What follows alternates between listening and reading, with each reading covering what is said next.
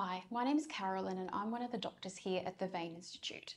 Today I'm going to talk about pregnancy and how this can cause varicose veins. Pregnancy is a time of many changes in your body, and this includes your veins.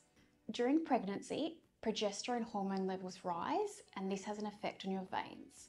It causes the walls to relax, and also the blood supply to your growing baby will increase. As your uterus expands, so does your abdomen, and this can put pressure on your pelvic and leg veins. Under these conditions, some of the vein branches can turn into varicose veins. In most cases, the veins will disappear in the first 6 months after having your baby. If they persist, we at the Vein Institute specialise in safe, effective and minimally invasive varicose vein leg treatments. So give us a call at 13 Veins and we'll be happy to answer any questions you have or book you in for a consultation.